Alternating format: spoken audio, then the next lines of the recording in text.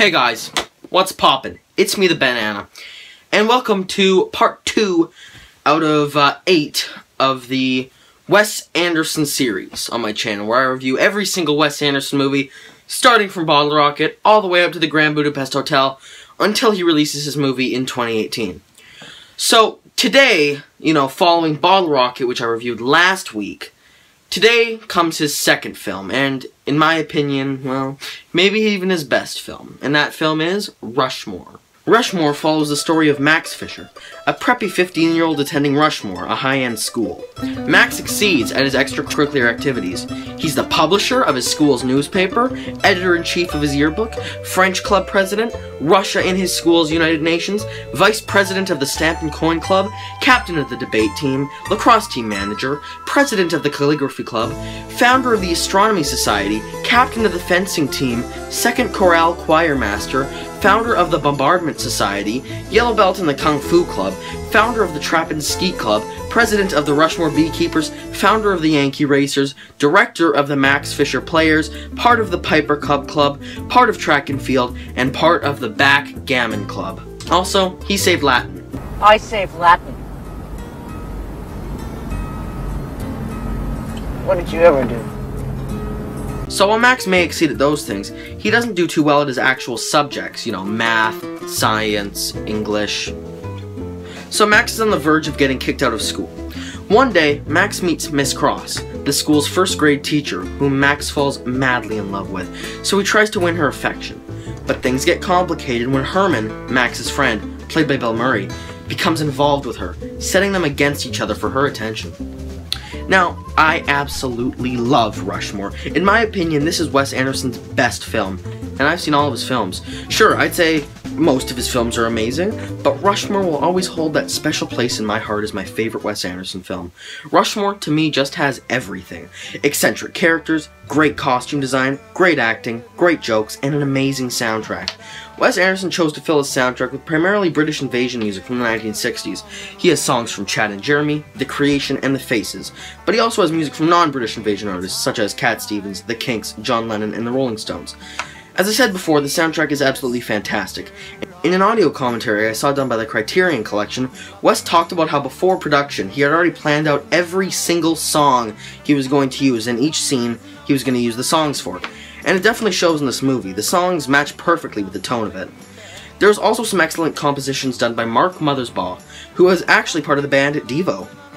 Wes Anderson has turned me on to some really great music, and not just from this film. But anyway, enough about the soundtrack, the fantastic soundtrack. There's much more to love about this film than that. For me, what may be the best thing in this film is the character of Max Fisher, played by Jason Schwartzman. Now, Max Fisher is a character I can relate to so much. We're both sarcastic kids who don't really try to fit in and have different tastes in fashion than most people. By that I mean, like, I go to school dressed up in full-on suits. We're also more interested in the arts and less interested in boring crap such as math. Anyway, Math is a very interesting character. He's often narcissistic and very obsessed with Miss Cross. He's so obsessed with Miss Cross, in fact, he gets kicked out of school for trying to turn his school's baseball field into a public aquarium for her. Another extreme display of his sour affection for Miss Cross is when it erupts into self-righteous disrespect when he meets her male friend from Harvard. I like your nurse's uniform, guy. These are OR scrubs. Oh, are they? Well, they're totally inappropriate for the occasion. Well, I didn't know we were going to dinner. That's because you weren't invited. Take it easy, Max. You were the one that ordered him a whiskey and soda. So what's wrong with that? I can write a hit play, why can't I have a little drink to unwind myself? So tell me, Curly, how do you know Miss Cross? We went to Harvard together. Oh, that's great. I wrote a hit play and directed it. So I'm not sweating it either. Can we get a check, please? That scene in particular is very hard to watch, and there are a couple scenes in this movie that you can't really watch without cringing. But enough about the main character. There are plenty of great supporting roles as well. One that immediately springs to mind is Max's dad, Bert Fisher, played by Seymour Cassel. This is a character you immediately feel bad for. He's a barber who's constantly belittled by his own son, even though he's only trying to help him. Another great supporting character is Herman Bloom, played by Bill Murray. But come on, when does Bill Murray not do a great job? the relationship between Herman Bloom and Max Fisher is very interesting to me, because it's not like Herman is a father figure to Max, which in most films with these types of relationships would have it be like. The funny thing is, it's pretty much vice versa in this film. Herman Bloom kind of looks up to Max in a way. Herman envies Max because Max kind of seems to have it all figured out. And that's one of the many things that works excellently in this film. I guess it's only right to talk about some of the phenomenal technical work behind this movie. First off, the colors displayed in this film are magnificent.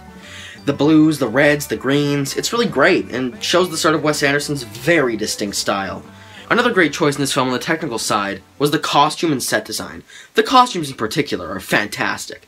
Max Fisher always sports a stylish blazer and a snappy tie, and as the film progresses and Max changes, his outfits change, which is one of the genius things in this movie. The outfits kind of, in a way, represent how he feels when he's wearing them at different points in the movie.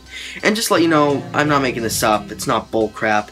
Wes Anderson actually does talk about this in the Criterion Collection commentary track. Now, I suppose if this is a review and I'm looking at it from a critical perspective, I guess I should talk about its flaws. And flaws are something this film lacks, for the most part. However, one of the things I think this film could have been... Actually, you know what? Forget it. Rushmore has no flaws. In my mind, it's one of the few perfect movies that exist. The acting, the characters, the costumes, the visuals, the soundtrack, everything is fantastic. Rushmore is the film that made me say, yeah, I like this Wes Anderson guy. It's my personal favorite Wes Anderson film to date, and I would highly recommend it. And Rushmore is going to get a 10 out of 10.